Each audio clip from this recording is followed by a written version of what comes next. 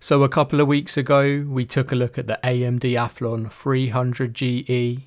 It did put up a fight in some current esports titles, but it definitely had a little more to give.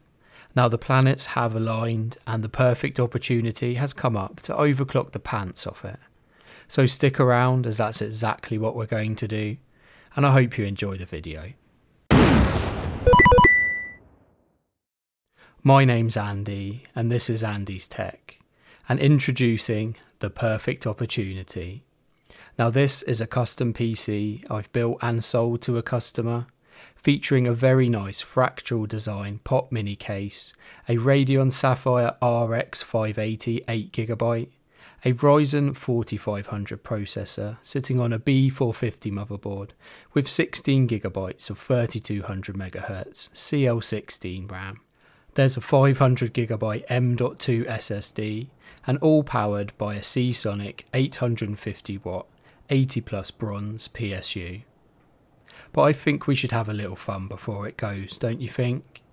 We are though going to have to remove a few components, as we just want to use the little 2-core 4-thread 300GE and its integrated Vega free graphics. Although it would be fun to see what that could put out when paired with an RX 580, but maybe another day. So the GPU will have to go now, unfortunately.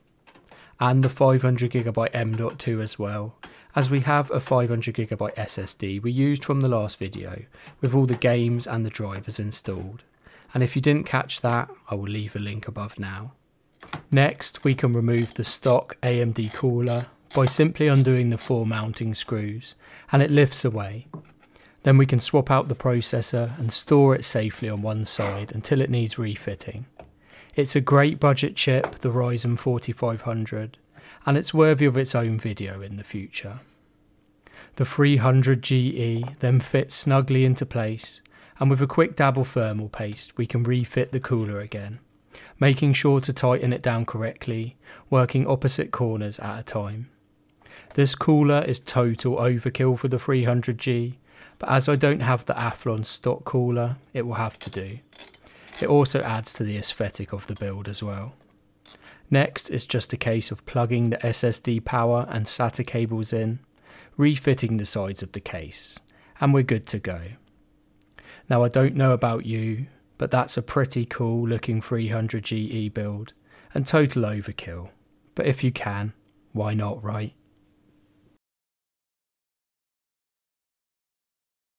Now overclocking the little 300GE was super simple to do in the B450 BIOS. I just increased the CPU multiplier to 38, giving us 3.8 GHz, up from the stock 3.4. And navigating to the graphics menu next, I increased the GPU core to 1600 MHz from the stock 1100, and I also set the voltage to 1.3 volts. Sorry about the stills guys, but my Elgato capture card just doesn't work out of Windows, so this will have to do. Then all that was left was to make sure the RAM was running at its 3200MHz CL16 XMP profile, then F10 save and reset. I've retested the same games today from the previous video, which were all run at 900p, apart from Valorant that was tested at native 1080p. I was, however, so impressed with the results though, that I went back and tested everything again at 1080p. So enjoy the game footage montage and we'll talk results afterwards.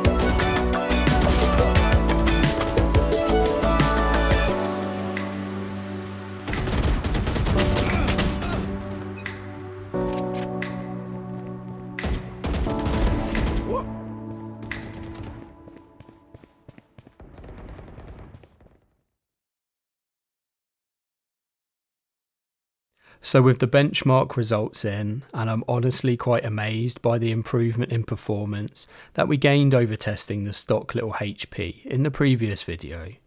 If we pull up the results now and looking at the averages first, all the games tested saw a major improvement over stock, and even with better averages at 1080p.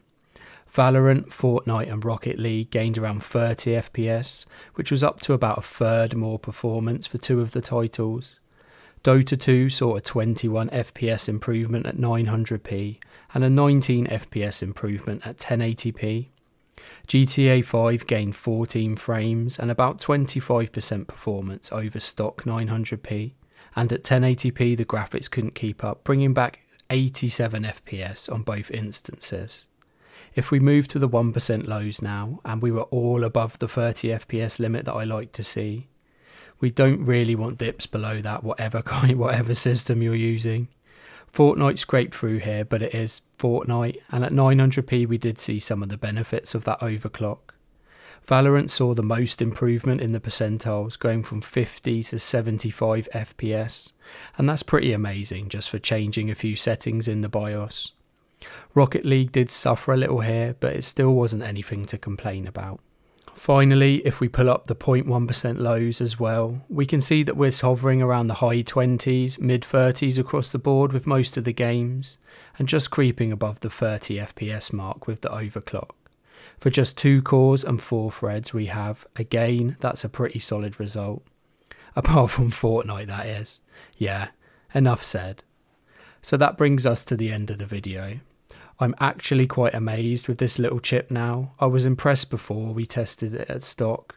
Yes, all things taken into perspective, it is a budget 2-core 4-thread APU, but it honestly puts up a good fight even in 2022.